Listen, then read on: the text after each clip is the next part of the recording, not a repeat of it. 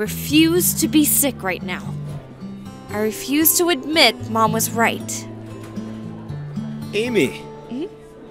Oh, hey David. Why are you wearing gym clothes? I just got done with early morning football practice. I didn't know you were on a sports team. Yeah.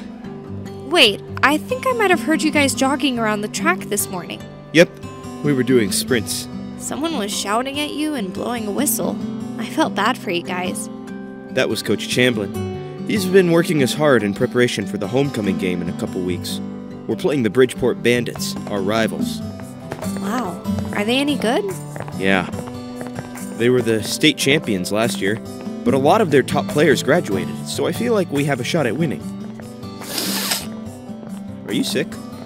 It's just allergies. Well, this is my class. I'll see you later. Yeah, see you in biology. Good luck with football. I hope you get a home run. I'll try.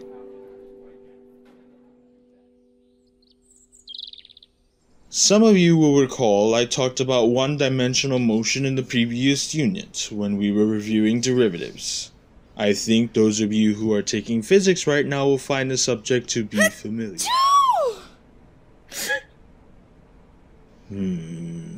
Sorry. Anyways, as I was saying,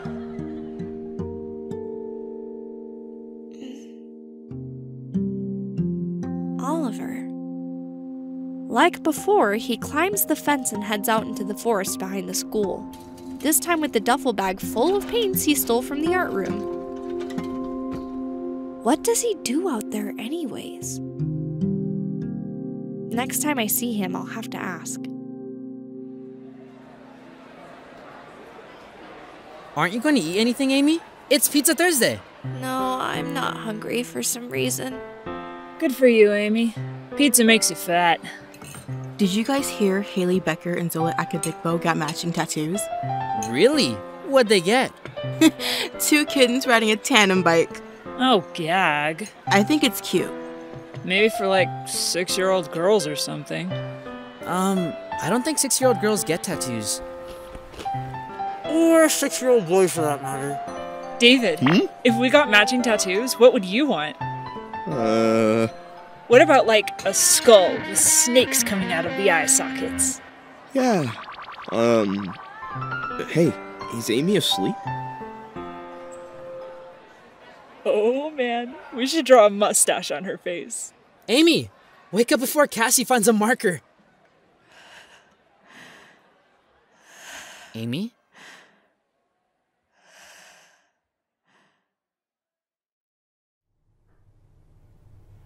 I don't get it, Cassie. You wore less than I did last night and you didn't get sick. Unfortunately, not everyone can be like me, sweetie. Now, you get some rest. David and Zeph are taking care of everything with the nurse. Okay. Okay. Nighty-night.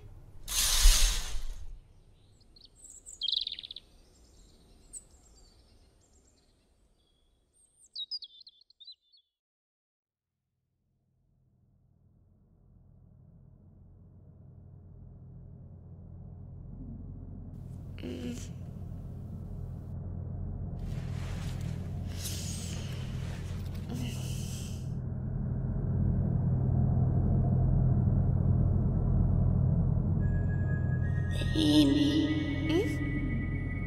Hello? Who's there? Amy. Don't forget, Amy. Pammy! What happened? Are you alright? Don't forget. Don't forget what, Pammy?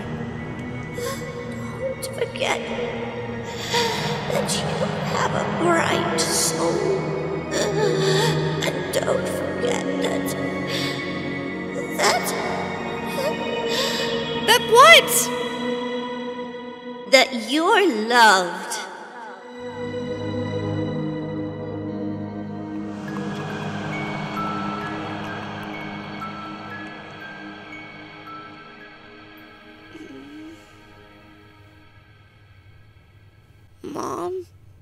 Amy, you're awake. I was having the weirdest dream. It was probably a fever dream. You're burning up. Come on, let's get you home. I'll brew you some chai tea with ginger root, and I'll make some soup. The more fluids you drink, the faster you'll get better. Mom, I'm sorry for yelling at you yesterday. That wasn't who I want to be. I know you were just trying to help because you love me. Amy,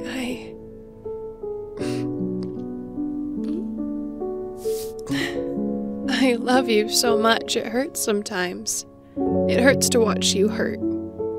I'm sorry. No, don't be sorry.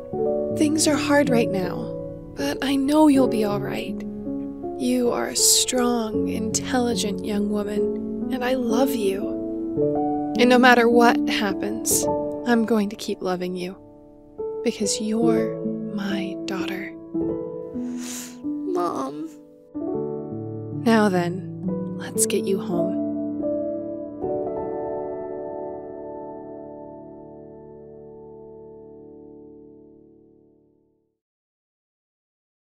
Stop, slow down. What happened to reality? It's gone upside down. I can't escape the gravity, so I realign. Say that it's all just fine. The truth is distance can't erase the ache inside. Cast adrift in seas I do not know. Waves of fear surround me as I